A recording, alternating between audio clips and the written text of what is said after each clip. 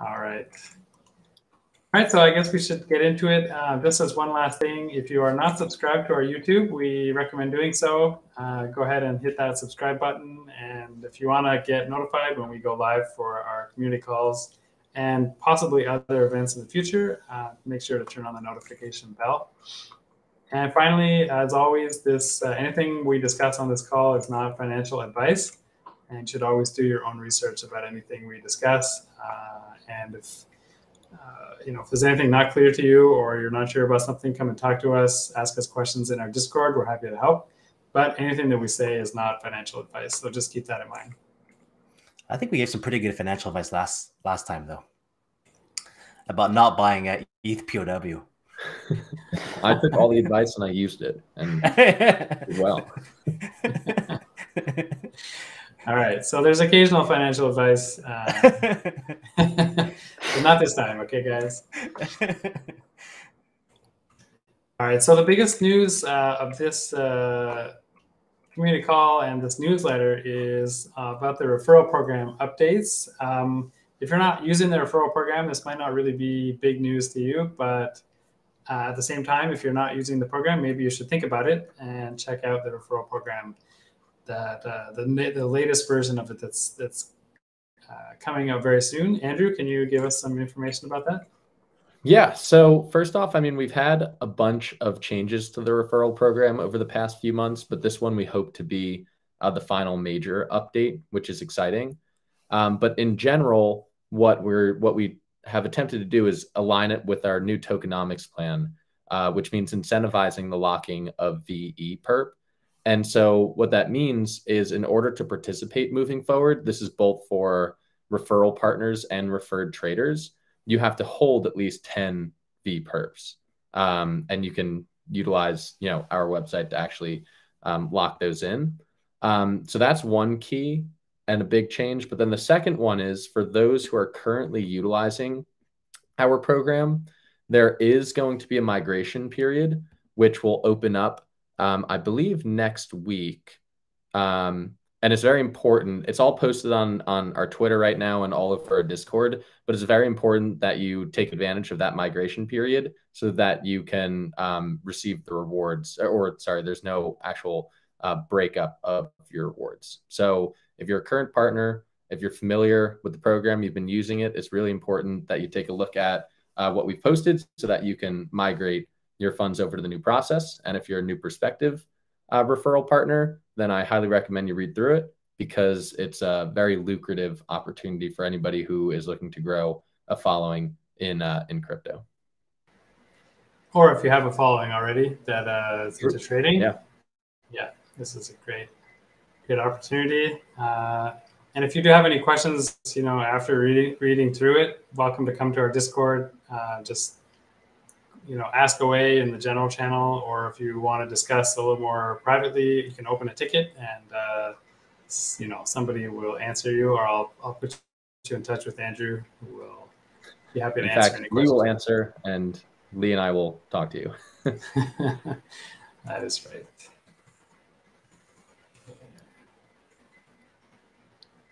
All right, so next up, we have a couple of sort of minor updates to the protocol in the last short while. The first of which is this partial liquidation threshold.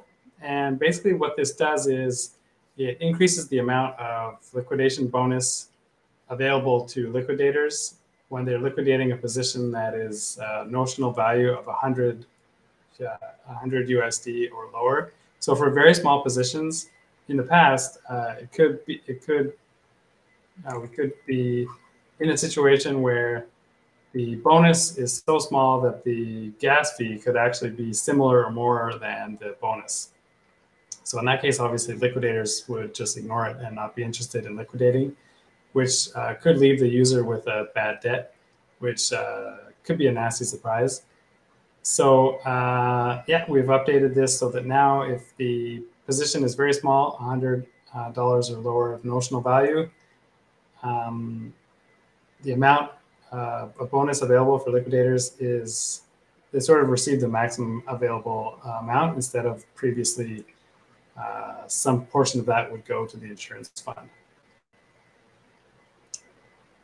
So if you're running a liquidator and you're curious about this or you want to know more information, let us know on Discord. We're happy to answer any questions.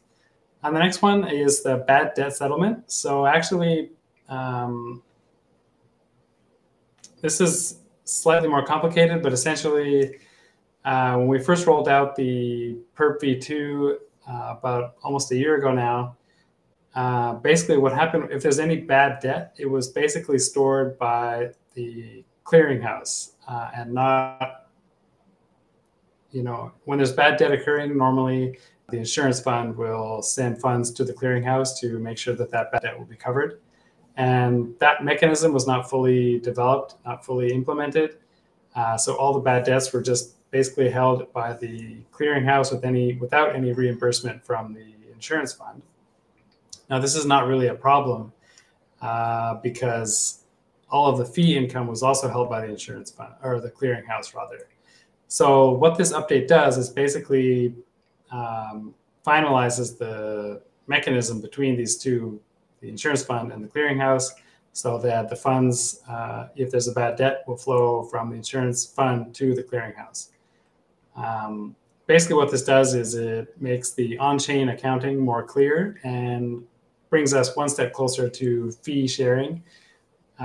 Fee sharing with stakers relies on knowing what exactly how much money is in the insurance fund in relation to the open interest on the protocol. So in order to know that in a sort of provable way that's on chain, we needed to sort of finalize this mechanism.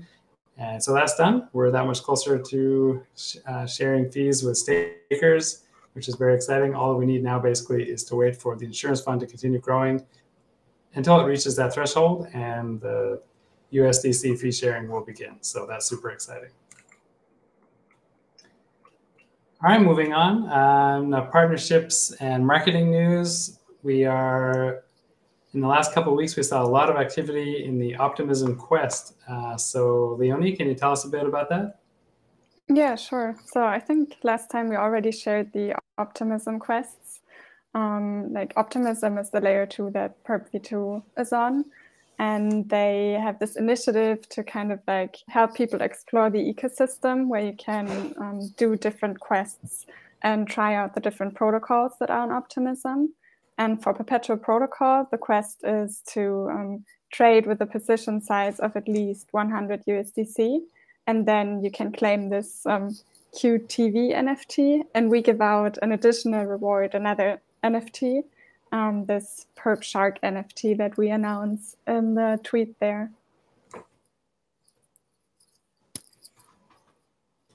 Yeah, so if you haven't gotten either NFT, you should definitely check it out. The process is pretty straightforward, and it's a pretty cool NFT. And once you get the first one from Optimism, you're eligible to get the second one. So definitely check that out. All right, and the next thing is a community event that we held recently. We've actually been working on increasing the amount of community events that we have. As you probably know, we had some poker tournaments and this sort of, I don't know if this is this, anyway, another community event that we've been working on is this Gartic phone. Houston, are you able to tell us a bit about this? Yeah, it was a fun event. Now, this has already happened already. It happened last week. We actually had a couple of sessions. One of our community members, Axer, he actually ran the event, and it was a lot of fun. So it was a good turnout. We had, again, 2 sessions. Basically, think of it as a Pictionary game, but sort of played on a mobile device, or kind of on a telephone screen. So yeah, it was a good good vibes in the bear market. That's kind of what I think it was about. And we'll talk more about it later. But we have another event coming this coming Friday. So if you missed this past event, and just hold on, we'll talk more about the next event very, very soon. Awesome, sounds good. I heard during the Gartic phone event there was some like unexpected things going on with people who might not have exactly knew what it was all about. So you never know in these events. There can be some crazy things that happen. So definitely check it out. Yes. Weird things happen on the internet, but we have prizes too. So you come up with the prizes and check out the the oddities that happen anytime you do live events. Sounds good. That's one thing I love about the internet for sure. You never know what you're going to find. Yeah, that's it. Moving on, we recently had Messari Mainnet. Leonie, can you give us a little bit of info about that? Yeah, so Messari organized the conference Mainnet 2022 in New York. I think it was taking place end of September, so like 1 or 2 weeks ago. And our co-founder, Yen Wen, he joined the panel where you can see the picture of and chatted about like the next generation of DeFi derivatives and bonds. And they actually uploaded the recording to YouTube yesterday. So I will share the link to rewatch it in the chat here. Yeah, you can check that out on our blog, Medium blog. That has the up-to-date information. The newsletter, of course, once you receive it, we can no longer update it. But the blog is updated. So I guess this year at Messari I didn't hear any news at all. So I guess that means it was a little less dramatic than last year with the SEC following people around. Yeah, I wasn't there, but I heard of no major incidents like that. Okay. Sounds good. All right, so coming up, we'll move on to upcoming events. So we already discussed the new referral program, and that'll be rolling out very soon, October 13th. So you still have time to migrate over. So definitely check that out. Yeah, just a quick add-on on October 9th, we will have the last snapshot for the old model where you have S-Perp. And then we have like those 4 days where you have time to migrate over to VE-Perp where there's no cooldown period. And then we suggest you move over and lock at least 10 VE-Perp before Thursday to be included in the next distribution. All right, great advice. Yeah, so if you've been waiting for that moment to move from S-Perp, the old staking, to the new staking, this is probably a good chance. Also, fees on Ethereum have been pretty low, so it's a good chance to claim some of your old stake perp rewards as well. I saw somebody actually claim for three GUE. I was really impressed with that. Well done, whoever they were. I'm not sure anyone imagined at this time we would see fees that low ever again, but there you go. All right. So another thing that I think we've talked about it before, but it's finally done. Finally, we'll get finished. Actually, the main contracts are already deployed on this Goerli testnet. And if I'm not mistaken, the sort of periphery, sort of secondary contracts are in the process of being deployed if they haven't been deployed already. So that's just about done. And if anyone is wondering how exactly to pronounce this, Leonie, can you help us out? Yeah, it's pronounced Goerli. I think they participated in the ETH Berlin hackathon some years ago, not sure which year it was. And they called it Goerli after like a park and a station that is in Berlin. So yeah, usually you would spell it with the O with the 2 dots on top, like Ö. All right, so any ETH fan, if they're visiting Berlin, I guess should make a pilgrimage to the park. All right, in the marketing and partnerships news, we've got an upcoming Twitter space with D commas. Actually, I will be participating in that. So if you're not tired of me yet, you can check that out next week. Leonie, do you know any details about it? Most likely it's going to happen on Wednesday. We're still finalizing the exact time and date, so we'll send out an announcement shortly. All right, definitely keep an eye out for that. And Perp Interactive, actually, our original plan for Perp Interactive was to do it for 10 weeks and see how it went. And I believe this upcoming session this week will be the last one of that batch of 10. And it will be with the amazing Houston. So I highly recommend you check that out. Houston, can you give us any teasers? You must come out. This is, this is the final episode of season 10. So season 1, I mean. So this is the 10th episode, season 1. You got to come out and check it out. So yeah, we're gonna have fun. Last time after awesome. we did it, we had a really good turnout. So hope more folks came out. Again, we talk about Perp. Everything Perp. We talk about the markets as well. But if you're new to Perp, really good event to learn the fundamentals, kind of get the basics, and of course you throw some trick questions at me, and I and make me look stupid. So that's another bonus. That sounds like so much fun. If it wasn't in the middle of the night, I would definitely attend that. There you go. Yeah. So the current plan is to continue with the Perp Interactive. So we highly recommend everyone to come and check it out. Like Houston says, this will be the last episode of season 1, but there will most likely be a season 2. I'll put a cliffhanger in this last one. Nice. Is it going to happen? I don't know.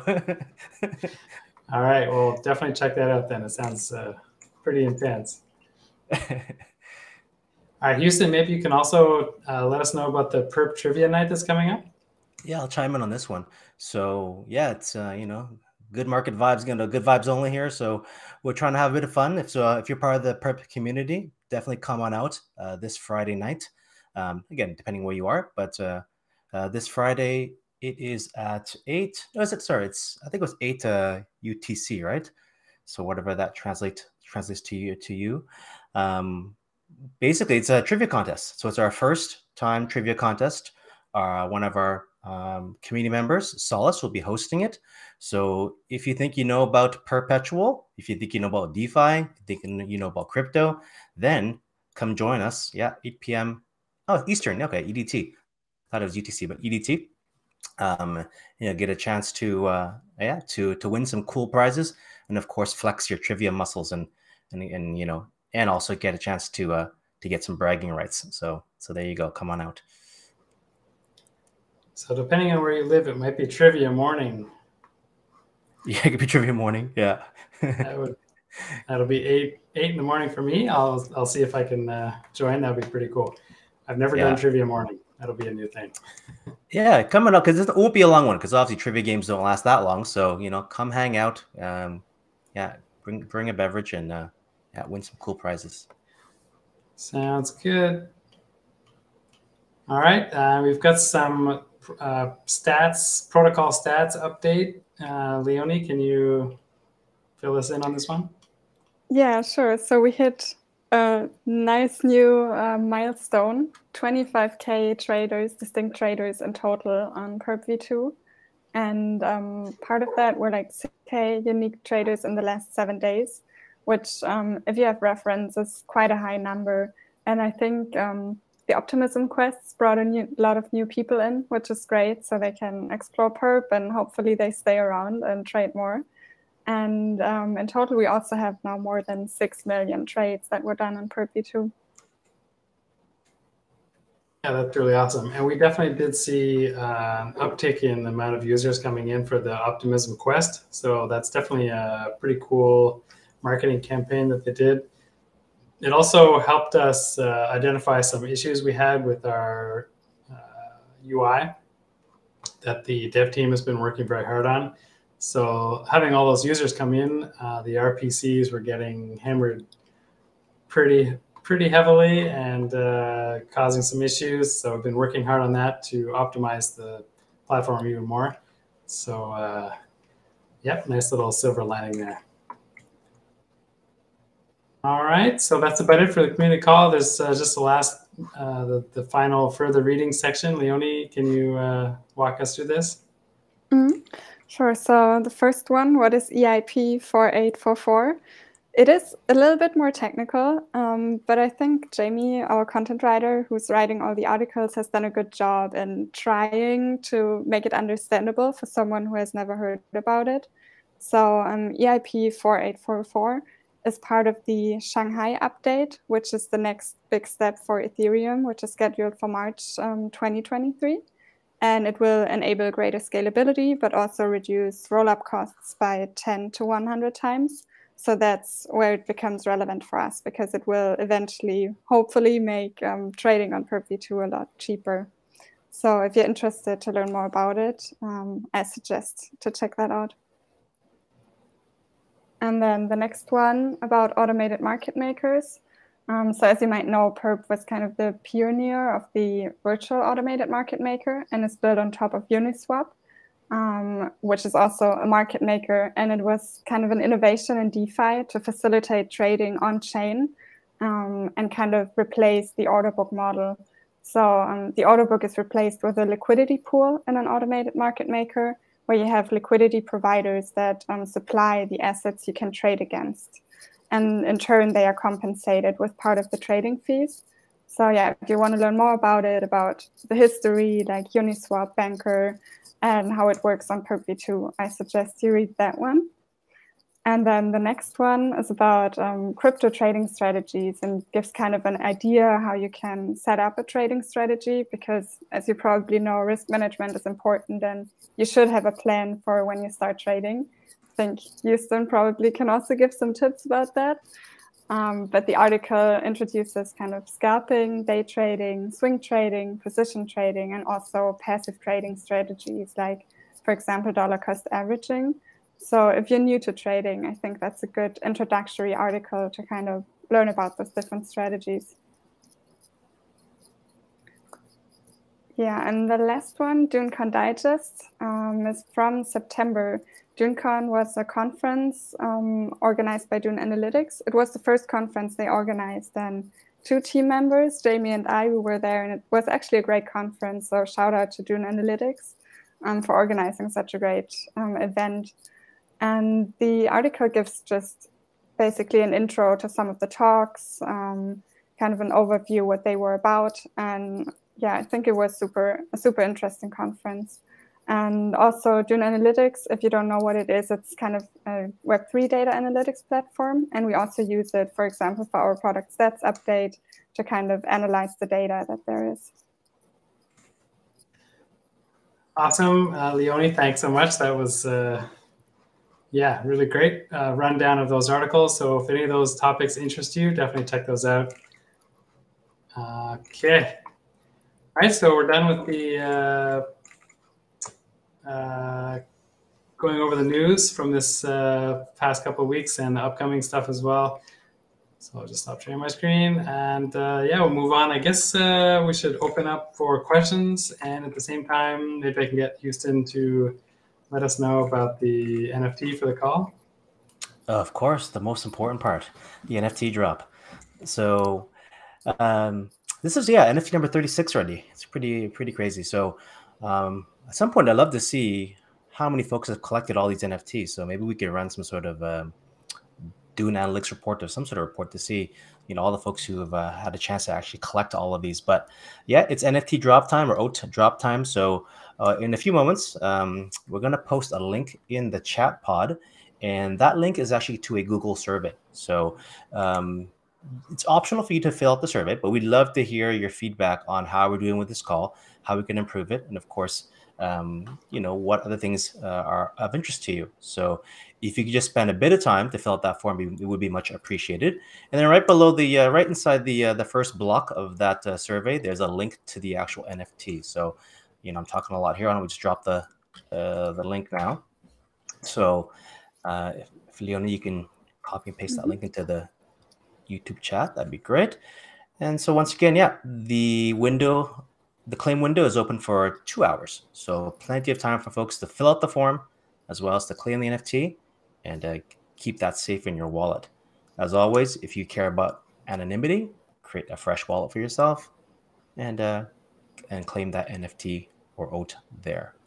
All right, but maybe one day we'll do something special and see who has the most claimed, you know, NFTs. And yeah, maybe we gotta start giving you some shout outs, folks who play many of these. Yeah, at the very least. And there for sure, anyone who's collected them all up to this point deserves a shout out of some kind. Yeah. Awesome. All right, so we got that out there. If you have any questions, just pop them in the YouTube chat, or you can put them on Discord as well. I don't know if we have a channel for that. Probably not, but let's see.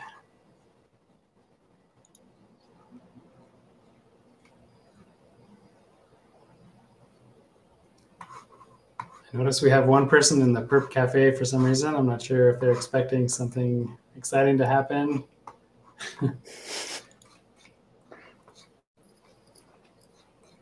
Anyway, if you'd rather ask your question on Discord, you can put it in the general chat, and we'll be happy to answer it. All right, so we do actually have one question already, which is, how do I monitor the insurance fund from Engineer Official, I guess. That's a pretty interesting name, Engineer Investor. All right, so how do you monitor the insurance fund? Well, actually, that's a great question. And Leonie just mentioned Dune Analytics. And we have a Dune Analytics dashboard. And on that, you can see the insurance fund. So let me just get the link.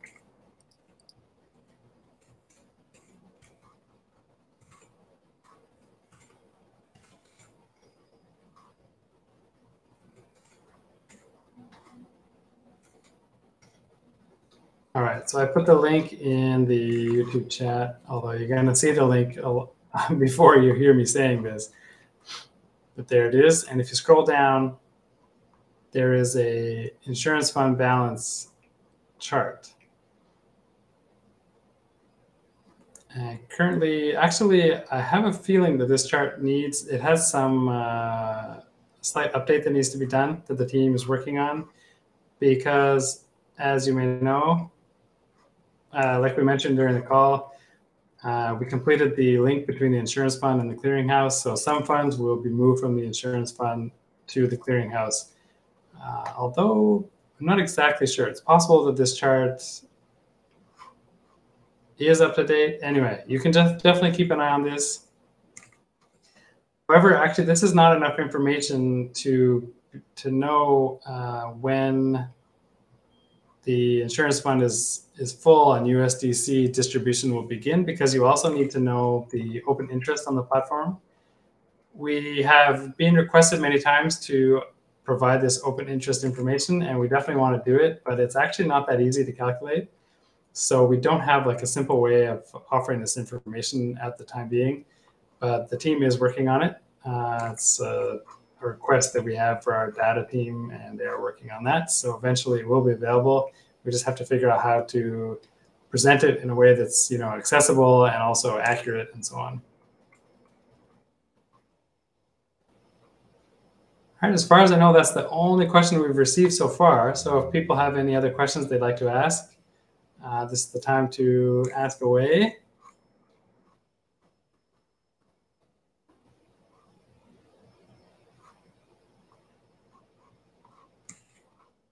While we're waiting, I'll just mention that earlier in the call, we talked about some RPC issues where the UI app.perp.com was either inaccessible or unreliable. And the team actually changed the RPCs that are used to supply data to the web interface itself. And users can also choose another RPC for their own wallets. If you're using MetaMask, it's fairly simple to set that up with a private or alternate RPC. There's some different RPC links. I'm not really familiar with any RPC links that I personally would trust like directly without doing a little bit of research beforehand. But we do have an article that I'll just grab. Let's see. We have an article that was written by one of our community members with basic instructions for setting up a free private RPC on Alchemy. And we've been recommending this for a lot of users, and I think it works pretty well. So let's paste that in the chat. So for someone who's like really new to Perp, what does that mean to them? So if they have to change their RPC, what are you referring to there? Yeah, that's a great question, Houston. All right, so any wallet or any DeFi web interface has to somehow connect to the blockchain to either receive data from the blockchain about, you know, the state of things, or to send data to the blockchain if they want to make a transaction. And RPC is actually kind of the wrong word. It should be a node. Basically, you're connecting to a blockchain node, so an Ethereum node or Optimism node. And that node will provide an interface, which is called an RPC, to let people interact with it. So most projects that launch a network like Optimism will provide a public RPC. They're basically providing a node service for people to connect to.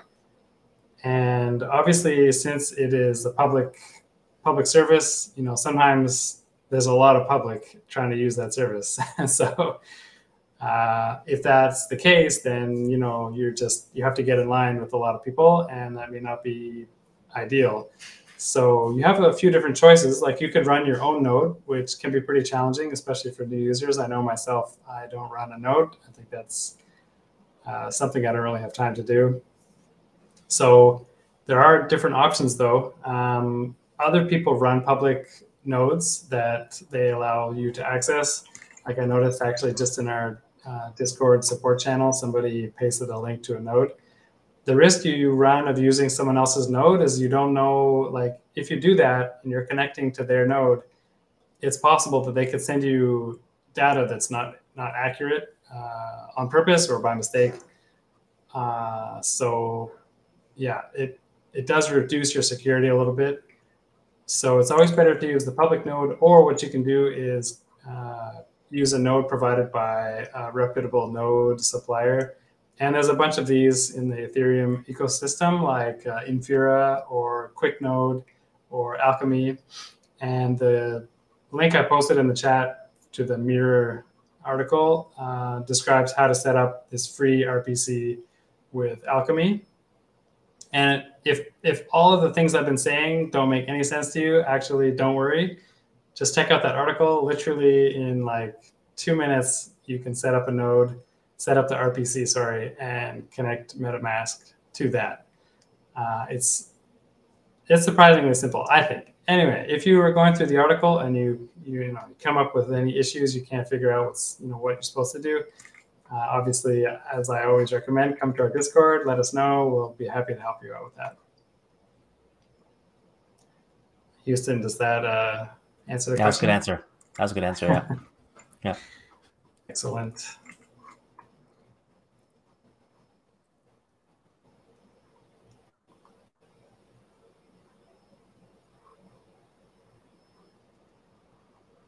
All right, I'm just looking at our Discord general channel to see if there's any other questions.